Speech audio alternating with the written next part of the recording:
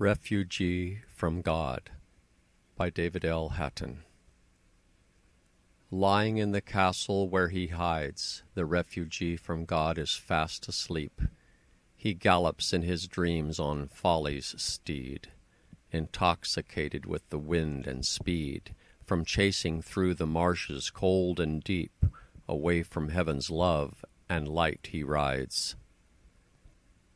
Rushing past the posted warning signs, the refugee from God employs his whip to slash the horse of craving into rage. He flashes faster on to reap the wage of sin's reward, to end his reckless trip across forbidden bridge and boundary lines. Waking to his dismal, sheltered day, the refugee from God bemoans his plight.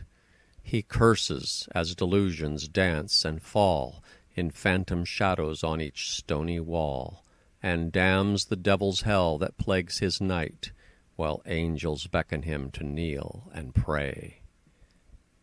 Peering from his parapet of pride, the refugee from God stares down to see the pilgrims marching by, who preach and call, whose words are drowned by cackling from the hall.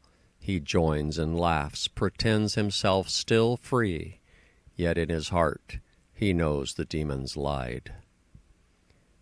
Hearing sudden crashing from below, the refugee from God flies down the stairs, while tortured fears harass him in his flight.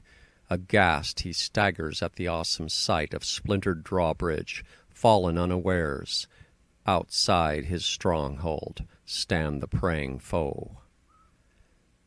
Facing flooding light from gaping gate, the refugee from God can hear the shout from soldiers' lips whose warfare prayer was heard. They plead for him to listen to their word. But will he take love's gift of coming out, or make hell's fortress his eternal fate?